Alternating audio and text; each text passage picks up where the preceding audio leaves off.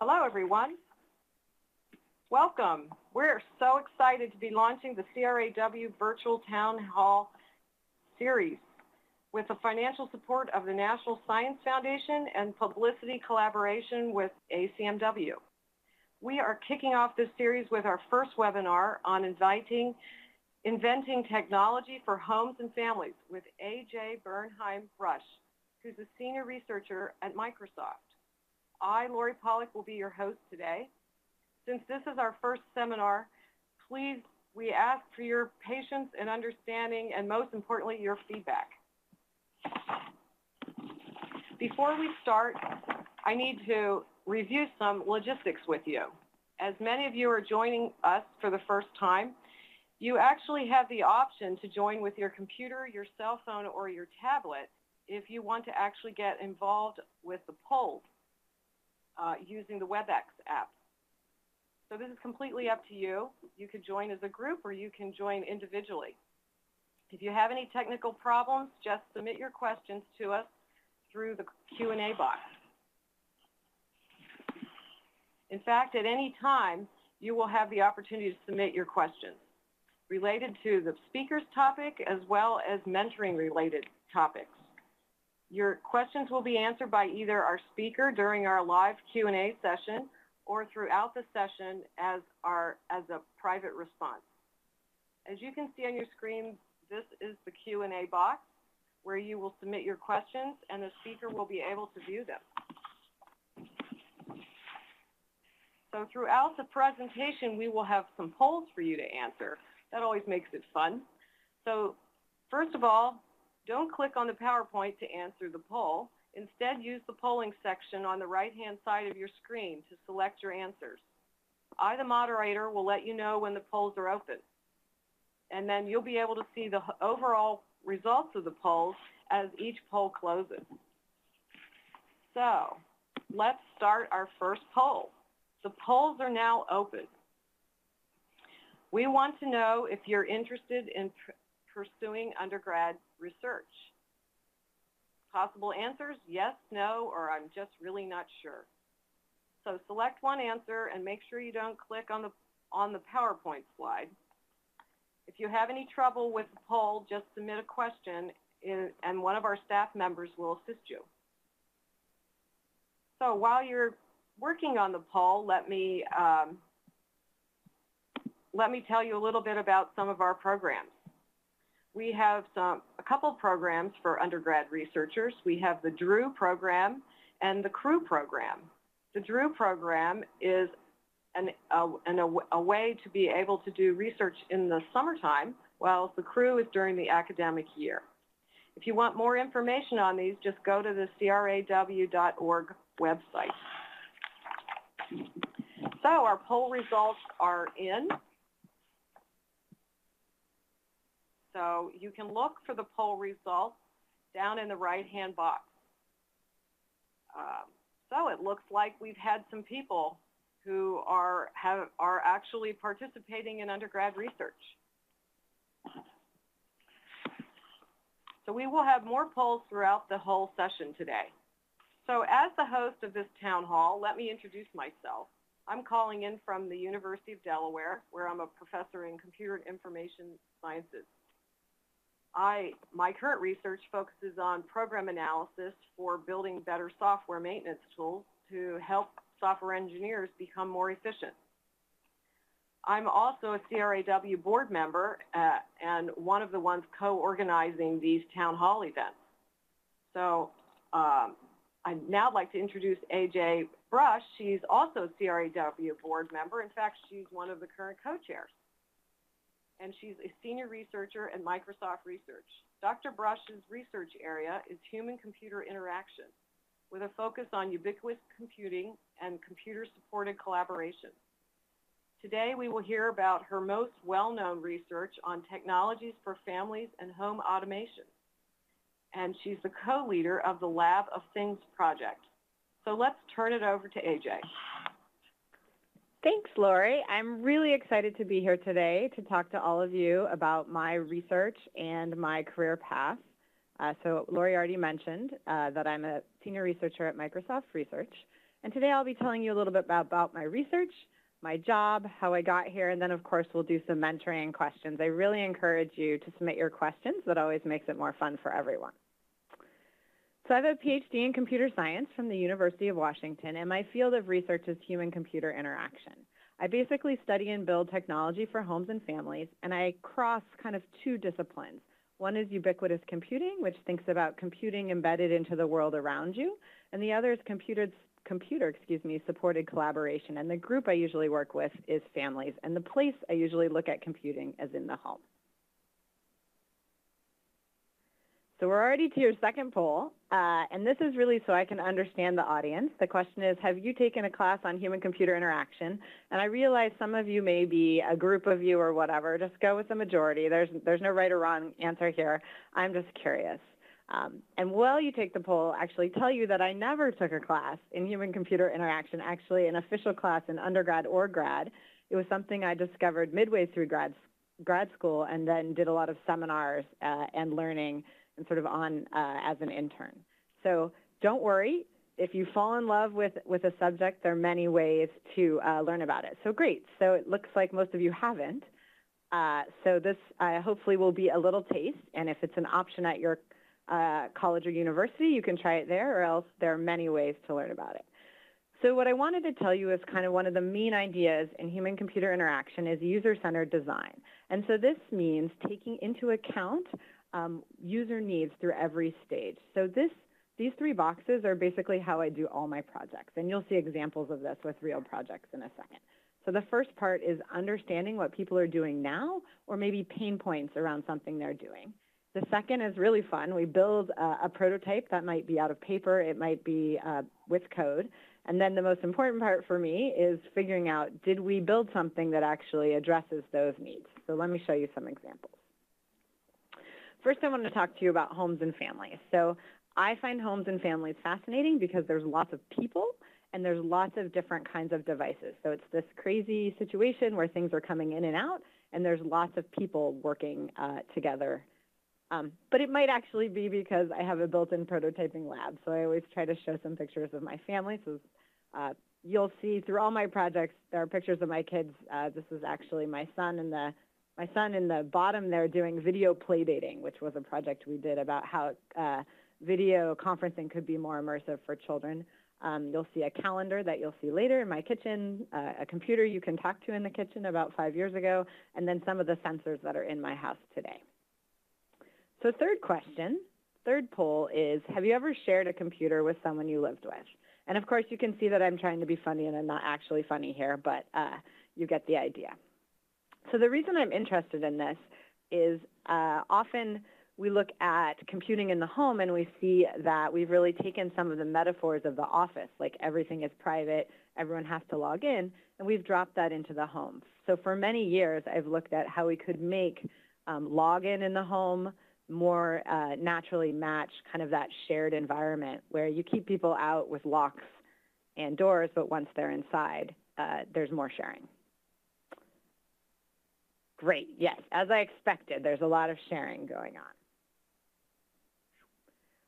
So I'm going to show you in the course of this talk one of my very first projects as a researcher when I started at Microsoft, and my most recent project, so you'll kind of get the historical context. So when I started here, I sort of was on fire. I didn't even have any kids, but I had a paper calendar upstairs in my house and a paper calendar downstairs, and I'm like, these are always out of sync. I'm a computer scientist. Like, why is this so hard? Why am I writing everything twice? But there's lots of simple questions when you're trying to coordinate with your friends or your family that come up that actually involve a lot of effort to figure out.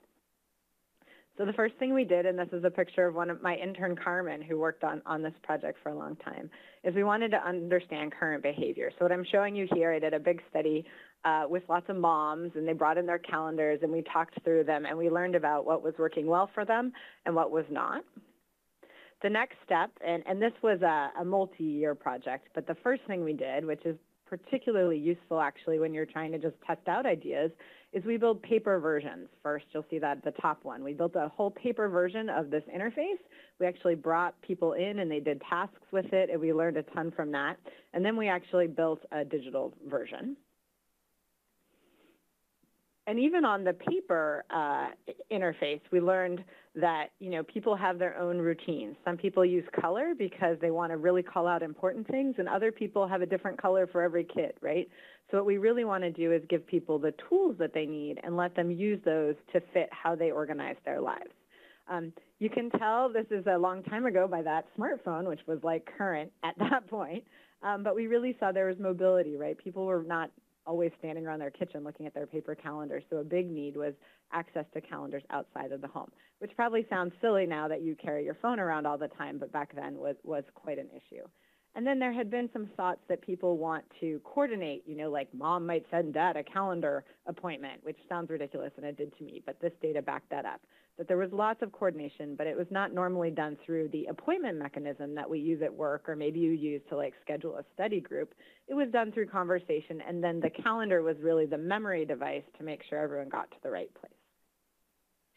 So poll 4, I thought I would just take advantage of having you all here and see how things might have changed. I'm curious if you all have now used digital calendars, if you don't use any calendars, if you still find that trusty paper to be useful, which we see a lot. Or anything else that you use to schedule. I can't resist doing some research. I apologize, and thank you for participating in my study.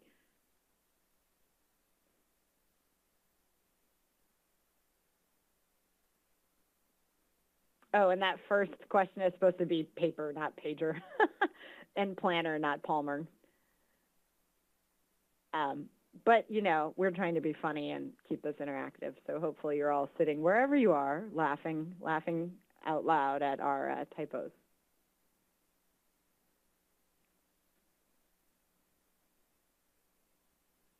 So one of the things I really enjoy about being in Microsoft Research is we're typically working out ahead of our product groups, but then we get to revisit our projects as the technology kind of catches up with where we are. So the calendar has been a project where I did a lot of work 10 years ago, but I still interact frequently with the product groups around this as we think of things we can do to improve our calendaring software. So we'll come back to the answer of the poll in a second, but I am going to keep going. Right, so I wanted to talk a little bit more about that second piece that we did, which was building the digital prototype. So we did the paper version, which I talked to you about, and then we built a real inkable digital calendar, and we did this using a slate, a tablet computer, which at that time was very expensive and unusual, and then we put that into people's houses for a user study. So we deployed it into real homes. So these are some of the places that our participants put their calendar. So I gave them, this is actually a picture frame stand, but that was perfect for holding the slate tablet. And this is a person putting it on the bookshelf. And I took 4 families, so these are their calendars at the beginning of the study. So I had 3 people using, kind of that quintessential paper calendar in the kitchen, and 1 person who was using AOL at the time. And then these are their calendars 4 weeks later. So Link was an inkable calendar where you could write on that little sticky note in the top and then drag things on, and you had all the different color choices that you wanted to make. We had kids drawing pizza, which you can see in the bottom left, and lots of stars and all sorts of fun things going on during the study that we learned a lot about. What I wanted to highlight actually is one of the reasons I love doing research at Microsoft is if you figure out some things, then I can go and work with the product groups to actually move them into the products that people use. So we have calendar charms, which are these small pictures in Outlook.com, and those came directly from the pictures that we saw our participants drawing on the calendar. That idea is from there. And then you may not know Windows Family Room because it was only for the Windows Phone, but it was a very cool shared space. It's a very cool shared space that gives families automatically, when they set it up, a shared calendar, shared chat, and share photos. And a lot of the work we learned about changes. So we want to track, if you change the calendar and I don't know it, that's really important that people are aware of changes. So a bunch of learnings went into features for Family Room, which was super fun for me. I see that we have a very digital calendar focused audience, which is really interesting. I love to see that shift. I think it's really exciting. Okay, so that was my first big project when I came to Microsoft Research. It was really about coordination and awareness and family scheduling. And that's what I worked on for about 6 years with a number of different projects. Sparks was actually a pre-Facebook project where we were worried that people would not want to share things, so we suggested photos for them to share. Little did we know that Facebook would teach us that it's like dealing with all the stuff that everyone shares that's the problem, not encouraging people to share. And then you heard me talk about my son doing video playdates. So we did a bunch of experiments around immersive video for kids playing over distance or kids interacting with parents. I then really enjoyed that application layer, but as I was in everyone's houses, I was noticing something I already kind of told you about, that people are sharing technology, and the way that we use login and the way computers are set up do not naturally match how families or households or even maybe roommates that share technology, although that's probably rarer, use shared PCs. So we did a study called Yours, Mine, and Ours, where we went to a bunch of homes and we looked at what people had themselves, what they shared with others. We then built a new, totally different family accounts login system. Still working on that for Microsoft, but that tried to let there be a kind of shared login, and then you could transition into your own, and it was very smooth.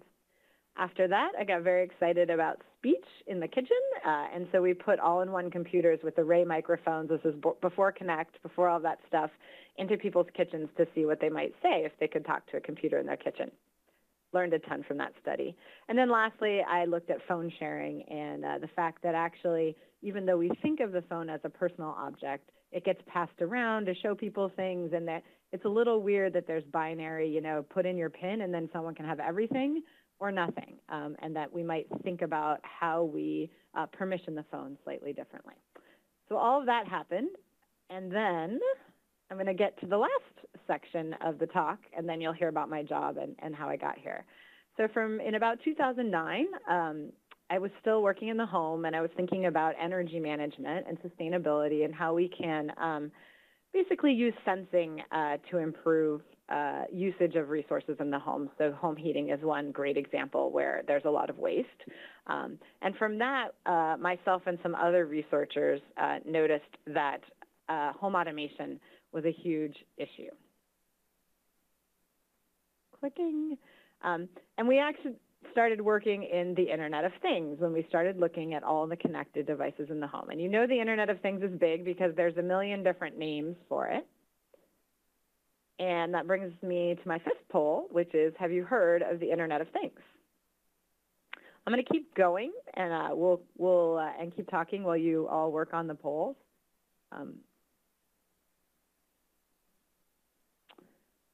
So if you haven't heard of the Internet of Things, and I like this definition because it highlights both the sensors and the actuators. So it's putting everything online, available from the Internet, from jet engines to rice cookers. And this is quite crazy, and I'm really interested because there's all sorts of devices coming online for the home environment. In fact, the reason why you hear about this so much in the news and everywhere else is, and it seems like, 50-50. If you haven't heard about it, if you start looking, I bet you will, but is because, and I love this graphic because it really shows how many things there are. In 2008, the number of things connected exceeded the number of people. And, you know, this is a prediction among many, but people are expecting billions and billions in the not too distant future. So again, we followed the same steps. So I went out to a bunch of houses. I interviewed people. I surveyed to find out what people who already had home automation and connected devices in the home were doing. And they wanted it for convenience because it allowed them to be lazy, for peace of mind, so security, what's happening in my home, and also just remote control. Turn that off, turn that on. There's tons of pain points. So at the end of every interview, I would, because these are people who adopted, I would say, wow, you seem really happy. Do you recommend this to your friends and family? And they would say, do you want me to still have friends and family? Of course I don't do that. And I would say, that is fascinating, and we would talk more about that. Issues with setup, issues with adding new things, issues with how much time and money it takes, and issues with how you manage it. And so what we did was step back and say, why are we having these problems? It's basically because the device makers were saying, hey, we'll just get everything to talk to each other, and then we're done. That's actually not enough. Or you have to just use devices only made by one company, and then you can't extend, and you're stuck with what they offer you. So the first case, you have troubles with setup and management. In the second case, you can't really extend. So of course, we built something, which is a research system called HomeOS and then Lab of Things. It is available, I think this next slide is going to show you, on the web as an SDK that people who want to start using connected devices can download and start use. There's actually curriculum for taking classes and doing things, and you're welcome to check it out. But what I really wanted to show you was some of the fun things that people have built with it. It's used by tons of student developers. So this first picture is some students at the University of Washington in an undergrad capstone class used the Connect sensor, and they made it so when you pointed at a light, then it would go on. So they did all sorts of cool math around determining where you were gesturing and then turning on that light. Sorry, there's a delay when I click. So this picture is students at MIT who built a rules on demand. So if you open the door and you want the light to go on, you open the door, turn on the light, and then their interface would say, would you like that light to always go on when you open this door? So they're basically programming their home by demonstration. This is a great group of students at the University of Waterloo. They built a model of how much energy your house uses, and then if it changes, they would send you alerts like, hey, you're using 3 times as much energy today as you did last Tuesday. Possibly something is wrong. And then this is a great project from Pakistan where they're having power outages, and so they actually built their own power strip and then used Lab of Things so the end user could say, hey, if there's it's actually called load shedding. So the power goes down significantly, but not all the way. So then on your power strip, you get to say, when there's a load shedding event, keep the fan on and this on, but the other things can turn off. So it helps people have more control over what happens when there's such a dramatic reduce in power available to the home. And then lastly, this is a group at the University of Maryland, and their expertise is in low-cost sensing. So they're building very low-cost sensors for people who are paraplegic, and so they can wear these sensors and then do gestures, and then that turns on things in the house. So all of a sudden, someone who might be in a wheelchair or have other restricted movement can make a gesture and control the lights or things around them. So that's a very inspirational project. So now I'm going to tell you about my job. Relatively quickly, so start thinking of your questions about mentoring and grad school. So in my job, I work in Microsoft Research, as I mentioned. We have a huge number of researchers, but it's still relatively small relative to the whole size of Microsoft. So we're a super big computer science department, but very, very small relative to the company. Super awesome people that I work with, one of my very favorite parts of my job. Many of these people were involved in the projects I just talked about. I actually get evaluated on 3 things. Am I having impact in the research community? I do this through publications and academic influence. And am I having product influence, right? So I showed you some specific examples, but that is part of how we're evaluated. And then finally, am I generating intellectual property? Am I building new things for the company? And then I get to do service, which I focus on my research community and diversity like CRA-W. I spend my time on projects, going to meetings, consulting to product groups, doing service, and traveling. I wanted to show you this picture just to highlight how different my job is at different times. So last summer, I was spending all of my time on research. I'm probably more like a professor at one of your schools or things like that. Right now, I'm working really, really closely with a product group, and I am spending all my time there. The last thing I'm going to show you is a quick pictorial of how I ended up at MSR. So I grew up in California, where it's very, very sunny. I then went to Williams College. Yay! It's a small liberal arts school on the East Coast, about 2,000 students, only about 15 computer science majors in my class. It is not sunny there. Actually, it snows. And then I actually did summer research at the University of Oregon as an undergrad between my sophomore and junior years. I did that in our DREW program, so I encourage you all to check that out. It really helped me understand that research was something for me that I wanted to do. And it was sunny in Oregon, very sunny. It was lovely. And I actually worked in parallel computing, which is not what I do now, but is a really interesting research area. I went back to Williams. I did my undergrad thesis. It was still snowing in Williams during the winter on parallel computing, actually debuggers for parallel computing. So I was always interested in working with people. I then went to grad school at the University of Washington, where it rains here. It does rain, not all the time, but it does. I started working in parallel computing and graphics. So I entered thinking I would work in parallel computing and graphics. Then I got married, and I look really young in that photo, which is funny. I moved to St. Louis, where my husband was in medical school, and I took a year off between my master's and my PhD, and I worked in industry, and that's actually where I found HCI. I was asked to do a print dialogue, and I thought someone must have really good best practices about building print dialogues for software, and I discovered all the research in human-computer interaction. The weather in St. Louis was crazy, and then I returned back to grad school on fire to be in human-computer interaction. Did internships, still raining, did an internship at Microsoft Research, and then finished grad school and joined MSR in 2004. So you now know more about me than most of my Facebook friends, but I wanted to show you that I've changed research areas. I didn't always know what I wanted to do, and so it's totally fine if you don't know yet. I just encourage you to check out research, see if you like it or not, do internships, do research at school, do school projects, just explore and see what's best for you. Okay, so I've got the user-centered design process here, tons of ways you can reach me and try some other things. I would like to encourage you all to submit questions, and I think I'm going to turn it back over to Lori now for our mentoring. Oh, yes. Here's the Q&A box. I'd like to ask you each to submit at least one question, and I'll turn it back over to Lori. Great. Thank you, AJ. This was so awesome. I really enjoyed learning about technology for the homes and families. In fact, now I'm all inspired to try out your lab of things and try to come up with a new course that uses that software infrastructure. That would be great. That would be so cool, yeah. Okay, so I have a couple questions here that have come in. First question, so I think the way we're going to do this is we'll ask some research questions and then we'll move on to mentoring topics. So in terms of research, one of the questions that came in from Sarah is, what do you primarily use for your user studies?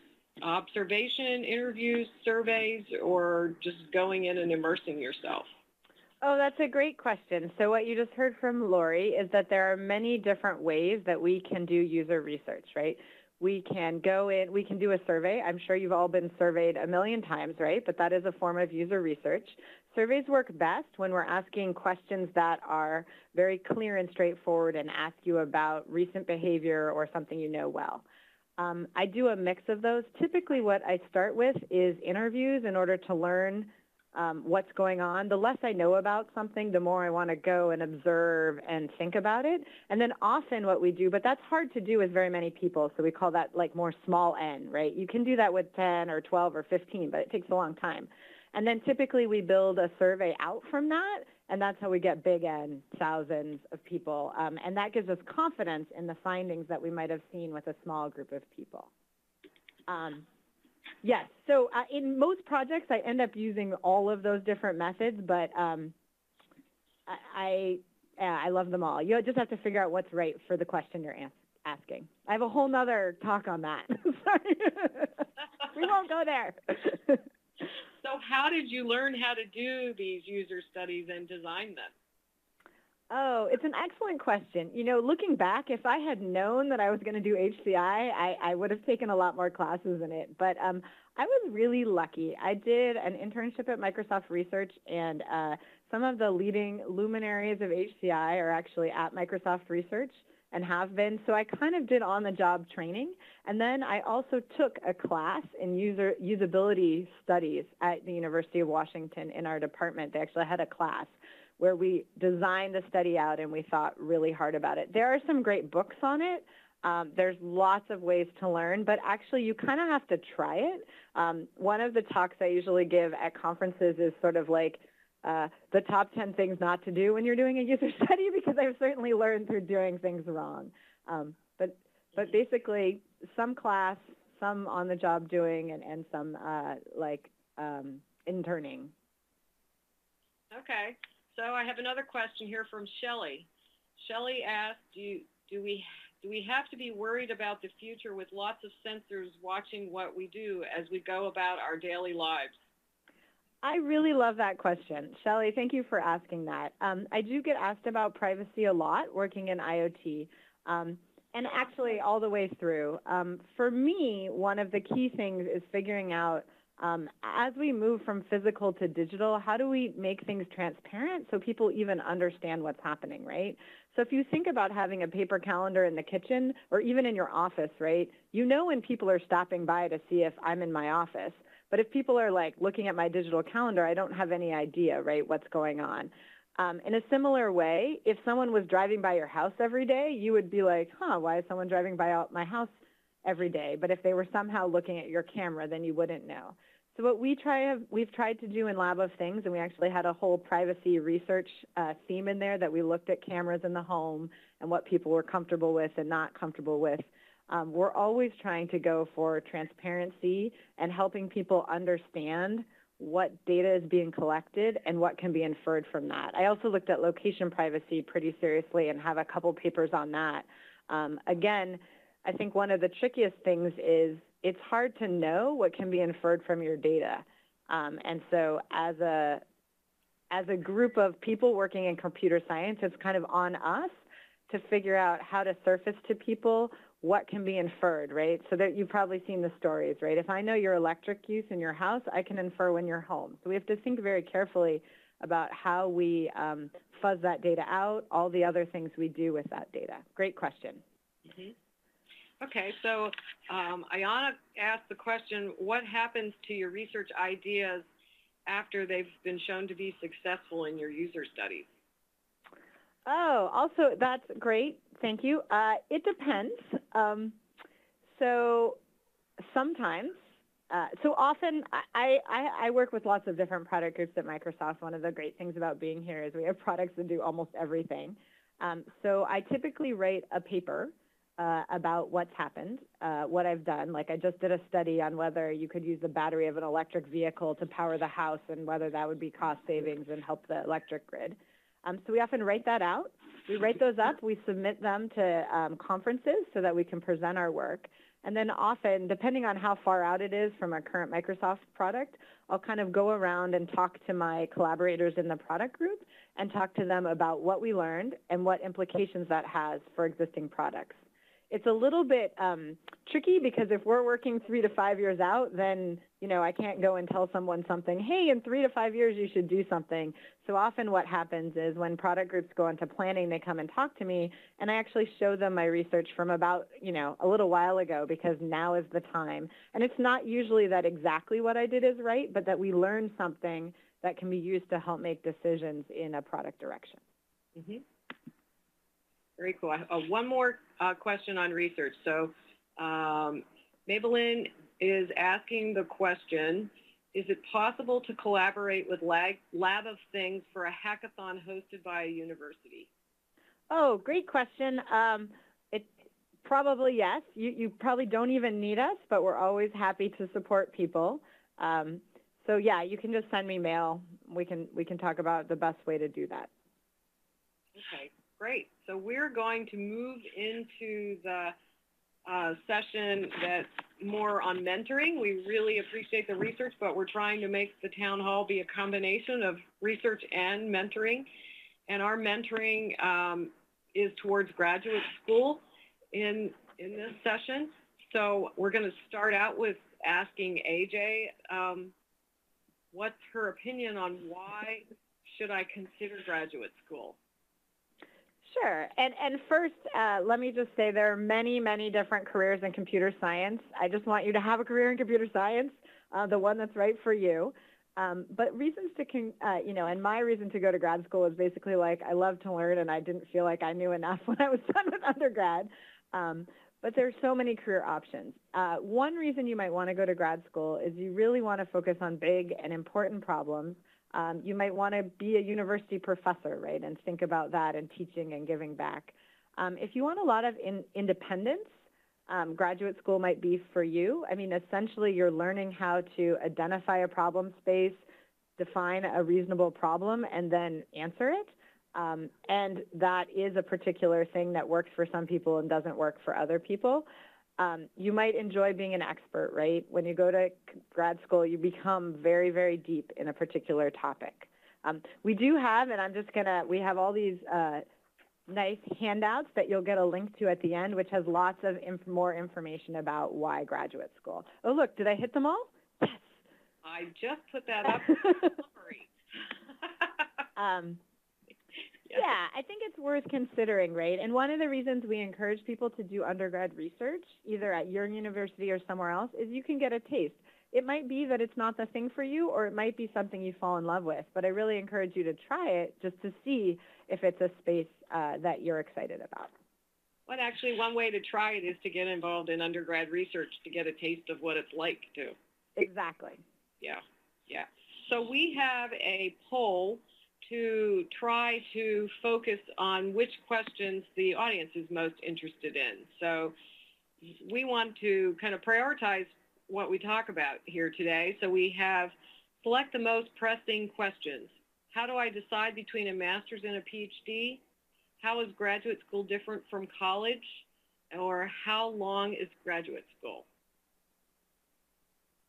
So these are questions that we often get when we do the the Student Opportunity Lab at the Grace Hopper Conference, which actually is coming up next week. Next Wednesday, we have the CRA-W is a big part of those Student Opportunity Labs, and also some other sessions on Wednesday of next week at the conference if you happen to be going, along with the rest of the 13,000 who are going. Lori and I will be there, so we're excited to see you if you're there. So we will be there, and we will at some point be at the CRA-W booth. They have an actual booth there. So yeah, stop by. Stop by the CRA-W booth and see what we're doing. So it looks like the most pressing question is, how do I decide between a master's and a PhD? And then the next one is, how is graduate school different from college? Perfect. So a master's degree is great preparation for a career as a professional. It's typically like 18 months to 2 years. It's a great way to show academic potential, maybe apply later to a PhD, try things out. A PhD degree is preparation for a career in computer science research. You have to have it if you want to be a professor, actually, if you want to have a job like mine. And the way they compare, so the master's will be focused typically more on coursework and projects. Some masters have theses, some don't. PhD degree has some courses, but mostly research and dissertation focused. One of the things I want to just point out, in case you don't know, is typically when you apply for a PhD program, you are funded, right? You actually get paid a little bit. It's not a huge amount of money, but it got me through to go to graduate school, and you're funded because of the research you're doing. Master's degrees typically are not like that because they are more shorter and more focused. So one thing you might think about is, because it is common for people to start a PhD and then leave with a master's. So if you're on the fence, I would say consider that option. About half my incoming PhD class realized that the PhD really wasn't for them, and they had a nice master's, but they didn't have to pay for it. So just a hot tip. Again, we have some deeper information on master's and PhD. There's no wrong answer here. It's really what is most what you want and what matches your career goals the most. Yeah, I think some of it is getting a taste of research to try to figure out if you want the PhD or the master's. That's part of it. That really helps. Yeah, if you get really excited about research, then you probably want to head towards the PhD. You actually can't get a job as a faculty member, as a tenure track faculty, without the PhD either. So there are jobs where you can't get them without the PhD. Or AJ's job as an industry researcher too. But there's lots of jobs that you don't need a PhD to for. So, really just think it over. All right. Are we ready for the next one? Sure. Next one. How is graduate school different from college? or Lori, sorry, were you moving on? I was moving on to the next poll, but Okay, perfect. Nope, let's go. We'll come back to that one. Well, we can talk about that while they're taking this poll. Perfect. Let's do that. It's like we practiced, except we didn't. Okay, so graduate school and college. In many ways, it can be very similar, right? You could be living with a roommate. You'll have classes at the beginning. They're all classes typically in your particular area, whereas in college you might have a breadth of classes. But really what's different is that you're figuring out, you're going deeper in all your subjects first in your coursework, and you're doing research and you're deciding, instead of just learning, you're actually creating knowledge, right? You're identifying a problem space, particularly in the PhD, and you're doing an algorithm or you're creating, a theorem, but you're basically moving the frontiers of science forward. Lori, do you want to add anything to that? I know you see both all the time. No, I think that's great. We do have another question from Wendy. Okay. Before we move on, she's asking, what if I want to focus on research but don't want to be a professor in the future? Oh my gosh. Let me just say, of the people who get PhDs, not everyone becomes a professor. In fact, it's becoming more and more common. Google, Facebook, Microsoft, lots of places really respect the PhD. What the PhD means is, in some sense, is that you're able to identify a problem, work independently and kind of really think through things. But I have, lots of friends who went. We see a lot of data scientists at Microsoft, so on Bing, machine learning, very popular PhD, but they're working in applied research, essentially. So there are still a wealth of jobs open to you with a PhD. Sometimes people, you have to kind of fight against this idea that you're only an ivory tower person, but I think that has completely changed. So there are many reasons, if you love learning and you want to go deep in a subject, there will be jobs for you. Being a professor is super cool, but if that's not your thing, you don't have to rule out a PhD just on that. Okay. So the next poll is in, and the most pressing question is, how do I decide where to apply to graduate school? That is a great question. So I had people who came in with me to graduate school who knew exactly what they wanted to work on, and they researched the top people in this area, and they did this incredibly thoughtful, I'm going to do databases, and so I need to go there because that's the person who works in databases. I really did not. As you probably saw, I didn't know. I looked at a bunch of grad schools. I looked at grad schools that were highly ranked. I looked at grad schools that had a breadth. It was super important to me that they were good in a bunch of subjects because I kind of knew that I wasn't sure exactly what field I went into, and I thought I might change my mind, so I wanted my school to be good across. I would say, and then of course when you're accepted, you get to go and visit, and everyone hosts a visit day, and so that is actually important too. So in many ways, it's a little bit like applying to colleges, except when you get in, you'll get very strongly wooed, they'll fly you out, and usually, you get to meet people, and that will help in the decision too. So I would say look broadly. If you know your area, that will help you narrow. Look for schools that have some breadth, so that if you change your mind, you're not stuck because, you took the one person in that one subject and then you changed your mind. Your professors and your friends and people who've been in grad school are a terrific resource to help you understand the culture at a particular school and what's important at the different schools, because they do vary. Yeah, so I do think you have to be careful not to narrow yourself down too much.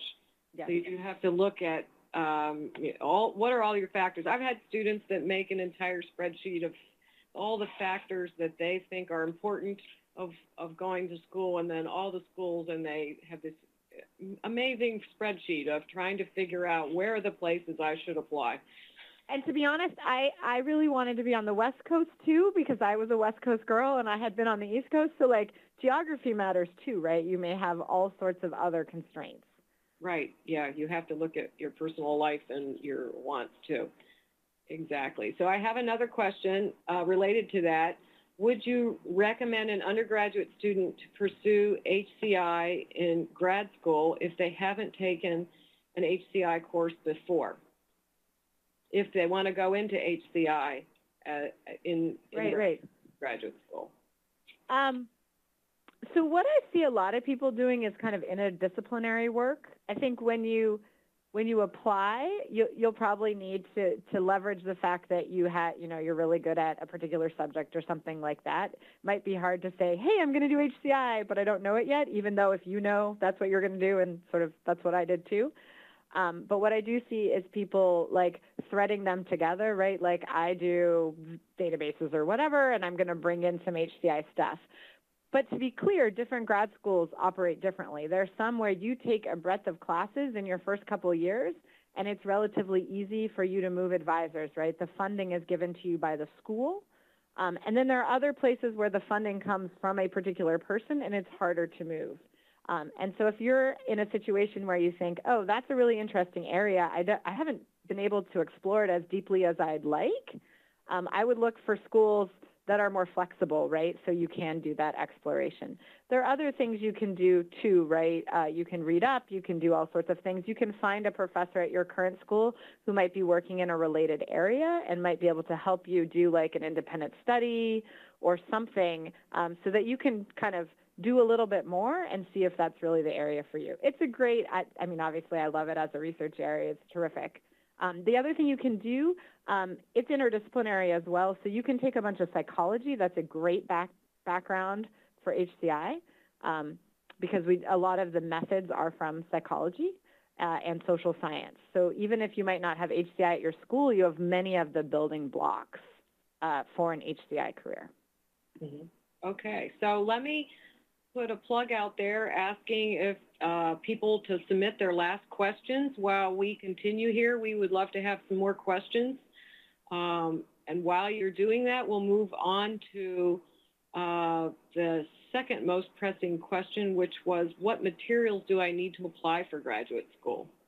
Okay, I'm going to wave again. You can't read it, but the How Do I Successfully Apply to Graduate School handout, which I think is fabulous, which talks about how to decide where to apply, but then preparing application materials. Now, this is one of those things, Lori mentioned the spreadsheet, and probably you're going to need the spreadsheet because every program will be a little different, but they're going to want an application, your transcript, your letters of recommendation.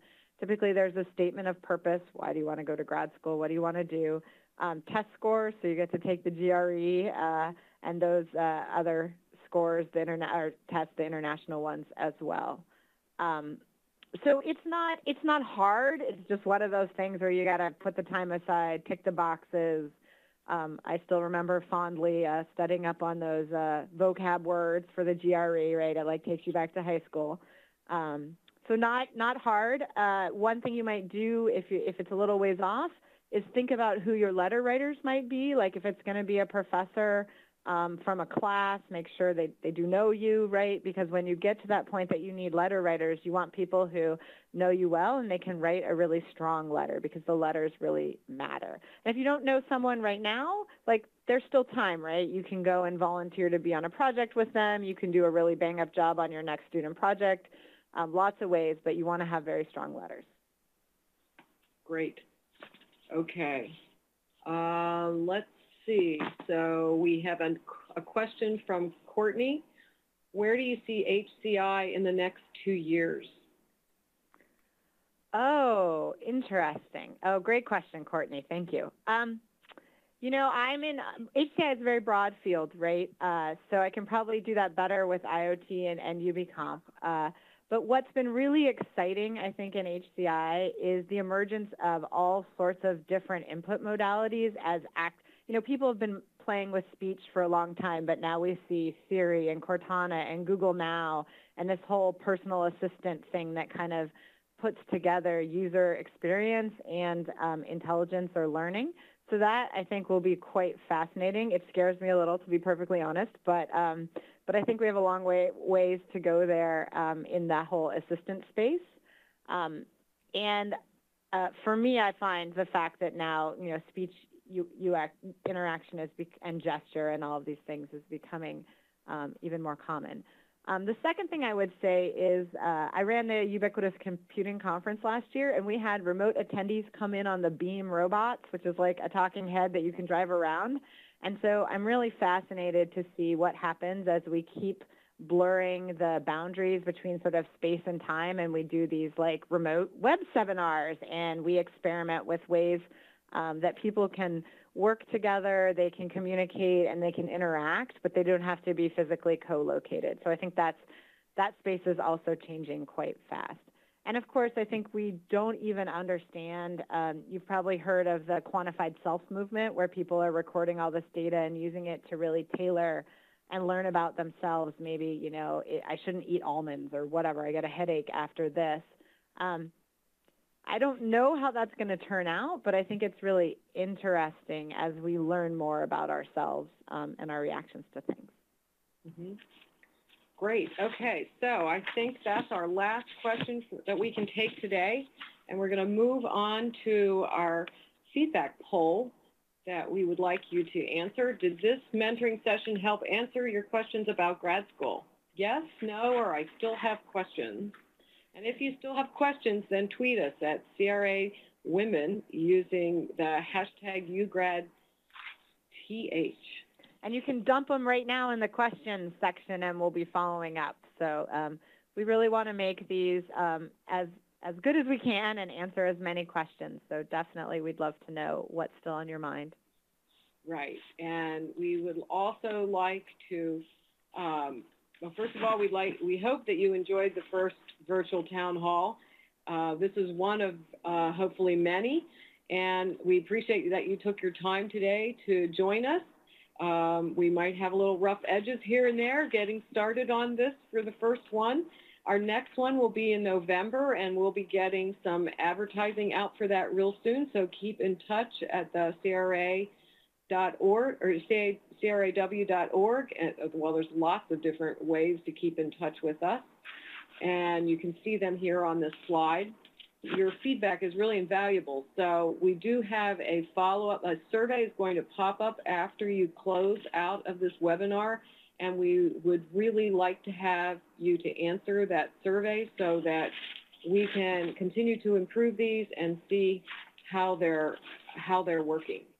And last but not least, if you're planning on attending Grace Hopper, then next week, then stop by our booth. It's number S14, and just stop by and say hi. I think CRA-W has bought some kind of toys they're giving out, and AJ and I will both be there. So we really thank you all from CRA-W and hope you have a great rest of the day. Thanks.